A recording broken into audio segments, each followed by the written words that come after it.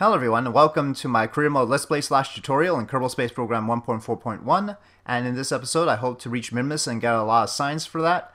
We've been pretty sparing about the science we've collected so far because I didn't want to get too far ahead in the tech tree, and also I haven't upgraded the launch pad. I've limited myself to 18 tons without getting the launch pad upgrade, and to a large extent that is because I wanted to show what's possible with these smaller craft, and really limitation is what breeds efficiency, and so I wanted to focus on efficient craft first, and so that, you know, because once we get all the other parts it's gonna be tempting to make things big, and you can of course, but first it's good to master being able to make things small.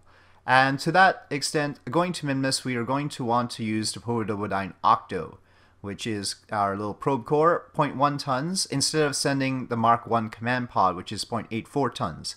After all, in order to make an efficient rocket that has a lot of delta V and can go a lot of places, you don't have too many options. Option number one is a better ISP of the engines, but really we don't have a huge range, right? This is 320, this is 345, so you get a 10% bonus for using this one over that one in terms of just ISP. The other option is to reduce structural mass. Remember, our rule was twice the fuel mass than the structural mass in each stage. Well, if your structural mass is really low, then your fuel mass is going to be really low too.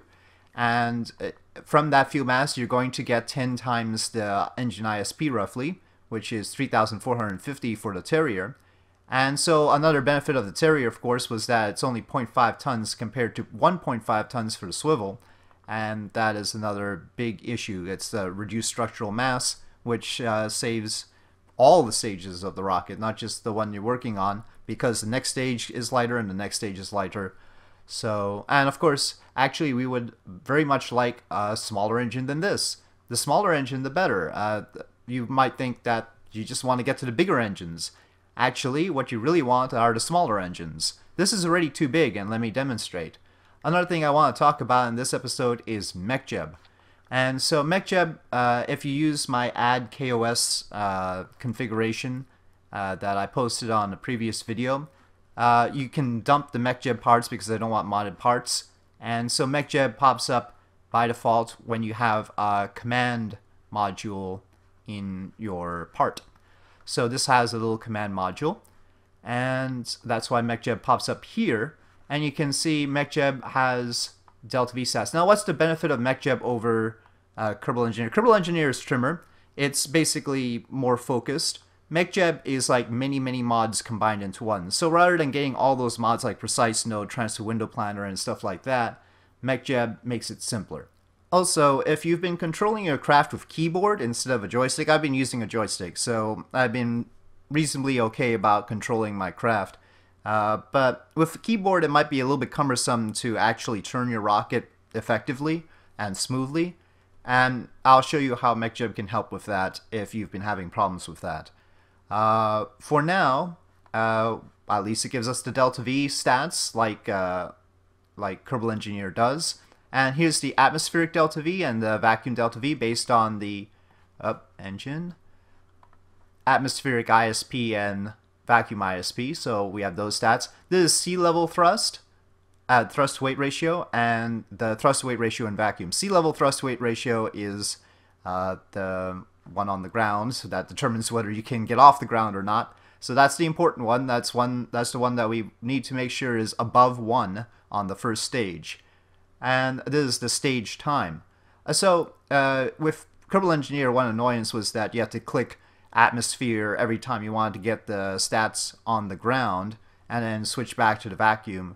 I don't know if it let you maybe see everything at once with some sort of option, but this just gives it to you here, and you've got the option of short stats, long stats. This includes the mass and the maximum thrust to weight ratios, and then custom thing, which I never use. So let's just go for this long stats, which I usually go for. Okay, so now I mentioned that the Terrier was too big. Well, this is why. Well, yeah, I mean, it's huge compared to this probe core. Now, of course, we're going to have some fuel here, but still, It is a large thing. And here we can see delta V. Now you don't have to like measure, okay, the try and figure out the dry mass and the fuel mass. All you really want from the delta V is that it's 10 times that number there. So we're looking for 3,450 from that for this stage. And we need some science though. And so let's take a look at our science. I think we want 4 mystery goos, and I'm going to place them like this, clipping them in a little bit. And also I want thermometer, and I want barometer. I don't want to carry the Science Junior, and that's because you can see our total mass right now is 1.935 tons. The Science Junior alone is 0.2 tons. So it'll be a significant additional mass to this whole thing, and it can only be done once in one biome. And we want to land in multiple biomes on Minmus to get the maximum benefit. That means having a lot of delta V. So that is the plan. Now the problem with this little setup here is, well, we could use some more electric charge. That's good. In fact, probably more than this. 200 might work. We do need some solar panelry for power. We have a few options, and of course we want to keep the dry mass of this light. You could use the service bay, but it's an extra cost and extra mass, so I don't. To make things aerodynamic, we could go like this. And this actually isn't too heavy, it's 0.03 tons. I get the strange feeling this is not going to be considered particularly aerodynamic by the game.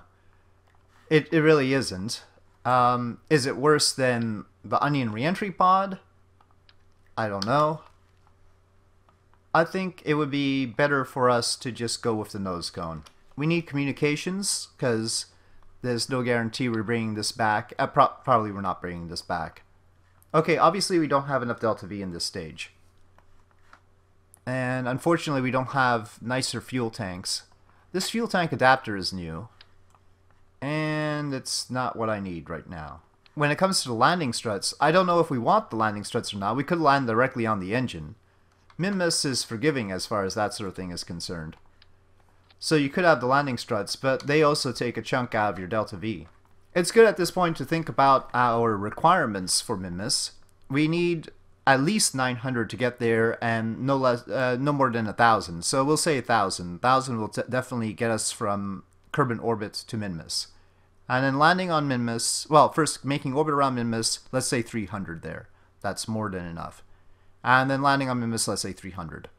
And so altogether that's 1,500. And then if we want to hop to another biome, we need another 200 or so. So 1,500 plus 200 per additional biome. Well, we certainly have that here. We could transfer to Minmus, make orbit, land, and do all the things without an additional tank. So it's reasonable to just keep this as is. And certainly the thrust-weight ratio is overblown. Minmus has a surface gravity of 1/20th that of Kerbal. And now you can switch to Minmus here, and see that our thrust-weight ratio on Minmus' surface is 59. We do not need this. That's a lot of thrust-to-weight ratio. So this is a good time to just thrust limit this, so we don't have to deal with too much thrust. Of course we can throttle, but the throttle range is such that it's tough to deal with 59 times the surface gravity of a body. So maybe we'll use landing struts simply because, well, we have the delta V for it. When selecting the engine for the next stage, or thinking about what the next stage might look like, we can start by using the dry mass, this total mass with the fuel as the dry mass, so 2 tons. So if we have twice that amount of fuel, that's 4 tons. So we're talking about a 6-ton stage minimum. So what's our minimum engine? Well, a minimum engine is one that has 6 tons of thrust. And the Terrier has 6 tons of thrust. So we can have another stage with the Terrier. It won't have a thrust-weight ratio of 1 because we're going to end up with structural mass of more than 2 tons. But that's alright because it's not trying to get us off the ground. Now that's 2 tons. And we will want to switch back to Kerbal for this. Well, here's time for another technique to limit.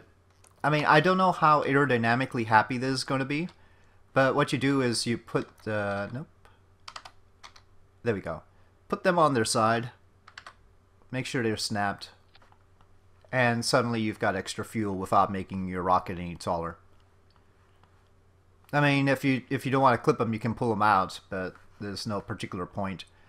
The aerodynamics of this, I haven't actually tested. It might cause a lot of drag. But right now, our thrust-weight ratio on this stage is 0.86 in vacuum. And so that's not horrible. That's reasonable. And I'm just going to leave it as is. You could put another one of these tanks if you like and make it taller. But I've never shied away from this particular configuration. Used to be that you had to put fuel lines to get the fuel to flow into the center tank so that it feeds the Terrier, but now you don't. And of course we haven't unlocked fuel lines yet, so it wouldn't have been possible to make this in earlier versions. Well, 1.3 would have been able to, you would have been able to, but previous to that you wouldn't. We have a part count problem though. Well, that's a good reason to not have... Maybe you can get by with just 3 landing struts, which would be lighter anyway. And how about 3 solar panels? We could get by with no landing struts too. But now this tank configuration, even though it's nifty and saves us from being too tall, obviously has caused a problem. Okay, so this barely has the ability to get off the ground, but if we combine these 2 stages, the vacuum delta V is 4,300. But it's a toss-up whether it's enough right now, because the atmospheric delta V isn't all that great. I think to be safer, and because we're using the swivel instead of the Reliant, maybe I'll just cut down on the size of this stage. So none of our stages is particularly the most efficient it could be, but that's down to the thrust of the engines being what they are. And it's worthwhile to speak briefly. Let me use SAS to stabilize. We don't need Kerbal Alarm Clock right now. Speak briefly on how to customize your windows for MechJeb. So there's all these functions, and it can be quite overwhelming. But the one I'm interested in right now is this custom window editor, because you can see it doesn't automatically put up the little windows that we're used to for Kerbal Engineer. And we can pick a bunch of stuff. There's this orbital info one that's already configured, but it's got too much stuff there. I don't need the angle to prograde, so I'll remove that. Eccentricity, I don't really need it. Remove. My current inclination is of some interest. Time to periapsis, I can figure that out from the orbital period and time to apoapsis. Time to apoapsis is the important thing for launch, and that's what you want to get close to 0 by the time you reach apoapsis, so that you can just burn at apoapsis to finish the orbit. So let's do that. We don't want time to apoapsis to get too high, because then we're going to end up with a lopsided orbit. Apoapsis, periapsis.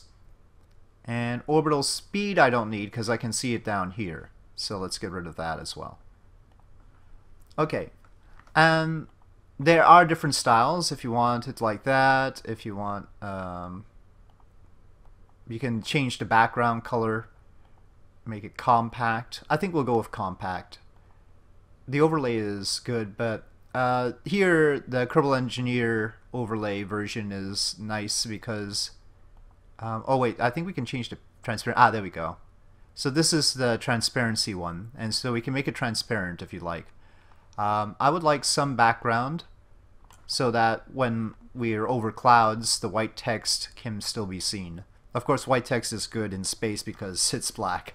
So yeah, so I think this is good. And then we can also have surface info, which is for landing. Right now that's not important, but actually let me move this one down here. Hopefully it's not too hard to read for you guys, but I can read it and I'm going to be controlling the vessel. Surface info is the next one, and this is the altitude above sea level, which we already have up there, so we don't need that. That's duplicating. But the true altitude is the radar altitude above ground, so we need that in order to land. Pitch, heading, roll, I see on my nav ball. Surface speed and vertical speed. Surface speed I can see here, so I don't need that. Vertical speed and horizontal speed are the two that I want. And so that'll tell me how quickly I'm dropping versus how quickly I'm going horizontally above the ground. Coordinates I don't necessarily want. What would be nice is the surface biome, which we had in Kerbal Engineer, right? Surface biome. Finally, vessel info is another window, but this doesn't mean that you are limited to these three. You can create a new one, and it'll be at an additional option over here once you do. Vessel info, I don't need the maximum acceleration, I don't need the current acceleration, I don't need the maximum thrust. Vessel mass might be interesting. Surface thrust to weight ratio, I should have gotten that right before I took it out to the launch pad. And so what I want from this is actually my delta V's. I want the total delta V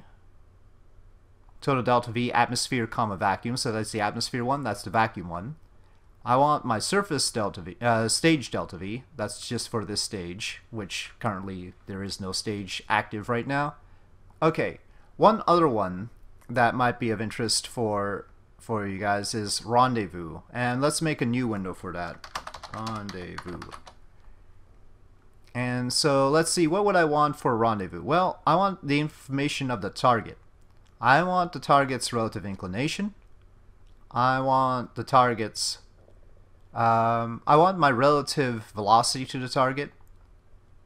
I want the closest approach distance to the target and the current distance to the target and the time to the closest approach. Right now our target is Minmus, and this is more important for docking and like the stuff I showed in the previous episode. So this would have been a lot of help for saving Valentina. I usually put this up here. And obviously time to closest approach is nonsense because we haven't got, we will never approach Minmus. It's infinite.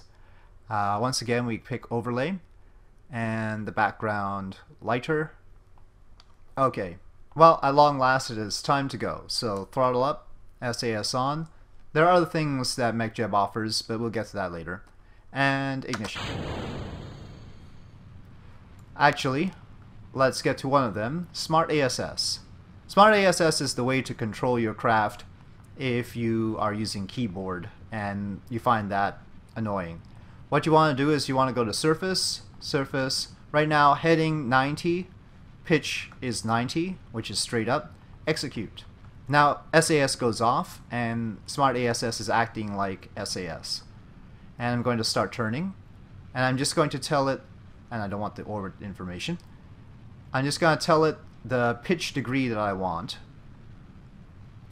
And what I want to make sure while I do this is to keep within that prograde circle. But since I spent so much time bringing this up, I'm a little bit late in turning, so let's shade to the bottom of that circle. I'll show you what some of the other Smart ASS options are later on. Staging. Using Smart ASS to make your launch more precise will undoubtedly help as far as the whole delta V, how much delta V you use to get to orbit. There are other ways, and at some point I'll do an intro to KOS, which will completely automate the thing, but some of you will hate that, so it's up to you which way you want. MechJeb is updated for 1.4. There is a version for it. Now you'll note we have to pay attention to our time to WAP-WAPs. This is going down now, so I definitely don't want to pitch down any further. And I might have misjudged this. We'll see. No, it's going up now. Now that it's going up, I can pitch down more.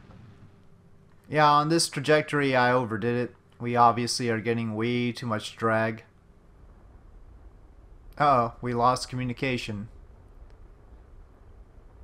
I really need to put some comsats up. Does that mean I can't throttle? Yeah, I can't throttle. So, fortunately we thrust limited this, and we can't change the thrust limiting when we have no communication. Downside is it might still overdo things. I don't know if SmartASS obeys the... No, it doesn't. So SmartASS does not obey the ComNet right now. Now, in theory, we could have launched directly into the inclination of Minmus. And if we had launched more like around here-ish, that time frame, we could have just made sure our inclination was the same from launch, similar to what I did with Valentina's rescue. Interestingly, we're not at a bad location to transfer, right? We're approaching the descending node, which means that we can reach Minmus at the ascending node. So if we keep burning from here, it's more or less where I would have been burning anyway. So we've got that plus side. Minus side is we're not headed towards prograde, and I'm not going to take advantage of the fact that SmartASS can override the ComNet right now. Well, while we are waiting for communication, I am going to... Oh, there we go. We got communication. Okay. Cancel that. We have communication. I'm going to go... Actually, here, since we've finished launch, we don't want to care about the surface. Let's just go prograde. So that's what that is, prograde. So prograde, retrograde are the yellow markers, of course. Normal, anti-normal are the pinkish purple ones. Radial, anti-radial are the light blue ones. Okay, and what we want to pay attention to is whether we're going to actually get to Minmus. I'm not gonna undo the thrust limiting, I think. No, I probably should. We need to get on with it a little bit quicker. We didn't plot it out ahead of time, but you can see what's going on there. Not the best approach, but we didn't have much of a choice. So there we are. Minmus periapsis. If we focus on Minmus, we can see we're coming in polar, which is good because we want to be able to hit a lot of biomes. And remember, polar orbit is how you can hit a lot of biomes. So this is okay. And if we want, we can plot a little maneuver here to bring ourselves closer. If when you're entering an SOI you're too far away, remember the radial ones, the light blue ones, are the ones to bring you closer and further away. And this brings up another function of MechJeb, which is the equivalent of another mod called Precise Node, and that is Maneuver Node Editor. Maneuver Node Editor saves you from having to pull these little handlebars. These handlebars are annoying as all heck, and what you can do is, you see this radial one? We can change it by 1 meter per second increments, or 0.1 meter per second increments, which is really fine-tuning it, but one should do the trick. And so we can, well, 10 kilometers is too close. Okay, I accidentally passed the node. It doesn't matter. We can have MechJeb turn to the node automatically, pressing node there. To some extent, this surpasses the limitations of career mode as far as the probe SAS functions, so it's up to you whether you want to use all that. But it's more a matter of pilot convenience, and I never understood the whole limiting those functions on the probe core based on what probe core it is thing. I think this is the first time we're passing by Minmus in this series, so let's start first of all by pointing our solar panels to the sun, which is the other way. Okay, and then let's log pressure data and transmit. Log temperature data, transmit. I don't know why recovery for temperature data would be more important and would get extra science. No idea. Let's wait for our electric charge to recover just a little bit, and then we'll do a goo. 6.3 science only unless you recover it, but we'll take what we can get right now. Okay, and then here at periapsis, I'll just manually turn to the retrograde vector. And we have captured, and that's good enough. 31 by 27 orbit. Nice 1 hour and 6 minute orbital period. Polarish inclination of 98 degrees. And we have 639 meters per second of delta V left despite the issues on launch. Still high over Minmus here. So actually let's make sure. Unfortunately, we've sort of made a orbit that is right on the terminator between the daylight side and nighttime side. Well, let's talk about inclination changes and ascending node and descending node changes. So if you wanted to do an inclination change right now and change it from 98 degrees, you do it at the equator here. And so that'll change your tilt like, whoa, like that. So now we're tilting differently with respect to the equator. But let's say we wanted to fix a situation where we seem to be stuck on the nighttime side of Minmus, and that's not good for our solar panels. We do that at the poles. It's not quite the same as, you're pulling the same handle as the inclination change, the pinkish purple ones, or magenta, or whatever you want to call it. But it's not it won't change your inclination stated as it is right there. What's changing is where your plane is. And this was one of the problems that we had when rendezvousing with Valentina. It wasn't so much the inclination, but really where the ascending and descending node were was the main question. But yeah, we're changing the longitude of ascending node is what we're changing. And so the ascending node used to be at one longitude over here, and now we're changing it at a different longitude over here. And doing that, we put a little bit of energy into our orbit, so we also need to go a little bit retrograde. So it is wasting a bit of fuel, but I would much rather land on the daylight side. Actually, considering where we're going in our orbit, maybe we should have done it at the South Pole, because we're going to get there sooner. Let's do that. Note that I'm deliberately pointing the orbit in such a way that where we're landing on the daylight side, we'll also have communication back to Kerbal. Don't forget that. So I saw that our communication lines were going this way, and so that's why I tilted the orbit to here, instead of like putting it over here instead, which would not be good for communication with Kerbal. Okay, so now let's try and land on these flat spots. Let's have an easy landing for starters, and then we'll try and make a hop up to one of the other terrains. One goo container. Near Minmus, yes. Transmit. Okay, and transmit the temperature. 20 signs for the pressure scan. Okay, so landing primer. It's not that hard to land on Minmus, and it's certainly easier to land on Minmus than it is to land on the moon. Getting to Minmus is marginally trickier because of the inclination.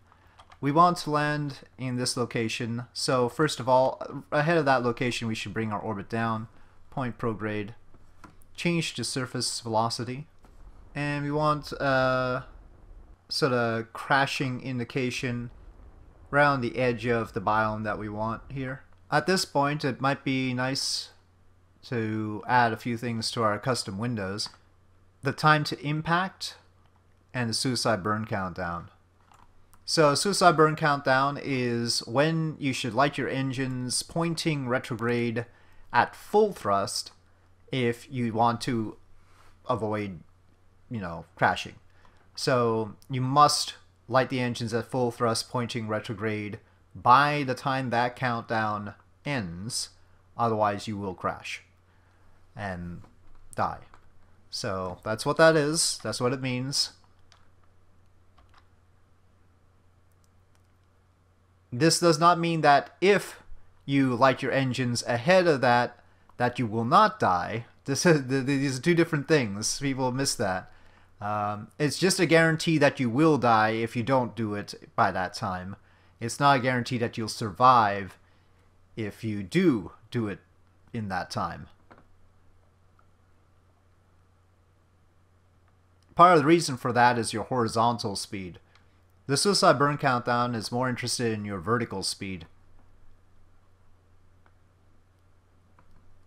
And so the horizontal speed can throw it off. Also the curvature of the planet, depending on how it's calculating it, could throw it off. Well, I want to cut it down. We were only on the edge of the biome, right? So let's get to the center of the biome here. And this will help because it's cutting down our horizontal speed. So the suicide burn countdown is more accurate now. Let's double check that thrust limiting changes that. Ah, see, that's an important piece of information. Note that it doesn't know about my thrust limiting. And so the suicide burn countdown is assuming 100% thrust here. But I've thrust limited, and I'm going to thrust limit to 10%. Maybe that's too short a time? Too long a time? Too long a time. Because it's inefficient to have long landing burns. So we'll set it to 20%. And just point retrograde at this point. As soon as you have a landing spot you're satisfied with, you can just point retrograde. And wait. It is advisable to kill the horizontal speed at a certain point to make sure you're just landing vertical. Otherwise, you risk landing on like one edge or tipping over. Any residual horizontal speed can lead you to tip over. That's not as much of a problem on Minmus again because it has such low gravity, but on the moon it's going to be a pain. So well, if I wanted to kill all the horizontal speed right now, I'll just tilt a little bit below that retrograde vector and push that vector towards the top. And it's actually crossed on the other side, so I'm going to push it. Push. And now our surface horizontal speed is less than 1 meter per second. You can see we can kill our speed pretty darn quickly without full throttle here. And that's one reason why we want smaller engines for this. We've already thrust limited and everything. And it's still sort of OP. Okay, we're down. A little bit more cautiously than I strictly needed to be. But observe mystery goo. 12.6 science for non-recovery. Recovery would get us 30. Let's get this first. Okay, and the thermometer. 16.8 science. And barometer. 25.2 science. Okay, let's allow us to recharge, and why don't we hop up to here? Let me verify which of the flats we were on. Which one was it? It says greater flats for this one. So there are other flats. So if we hopped over to this flat here, that would be a totally different biome. What I want to do is not go for another flat. I want to maybe heading over here and maybe trying to reach that one eventually would be good. So maybe if we land on this plateau here and then land over there, that would be a good idea. So roughly speaking, this direction is northwest, and so we're looking at a compass heading of 310 or so. Would be a good idea to go there. And then with 248 meters per second, maybe we have enough to hop over to that biome as well, that flat area.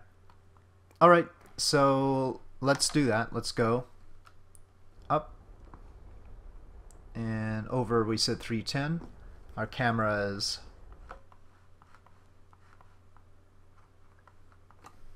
okay, and we should do this from the map here. Close to Minmus, we have these time warp restrictions, though. I don't know if we're going to get over that hill. Since the time warp restriction is at 3 kilometers, I suppose that's as tall as that's going to be, right? Logic. I put too much surface velocity in. Well, time for the art of lithobraking. Let's see if it will work out for us. I doubt it. In fact, we're still passing right by this, so this is not good. We are going to crash. This was a badly judged hop. But this is Kerbal Space Program, and you never entirely know whether it's dead or not until it's dead. So there's that going for us. But probably at these velocities, it's just gonna go poof and die. Oh no, it didn't. It didn't. Lift for brake, please. Oh, no! It slowed down. It slowed down. Oh, man. Oh, come on. No, the other way, because the nose cone is ablative. Oh, shoot. I don't have communication. I don't have communication anyways. Oh, well. So, litho braking, we might have to...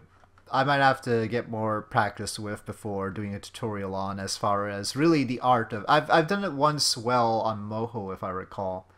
Or there were some locations where I managed to have an intact probe after, you know, impacting the ground at high velocity. But yeah, there's an art to it, I assure you. Anyway, I think that'll do it for me this time. Thank you for watching. I hope you enjoyed this video. If you did enjoy this video, please do press like. And I'll see you next time.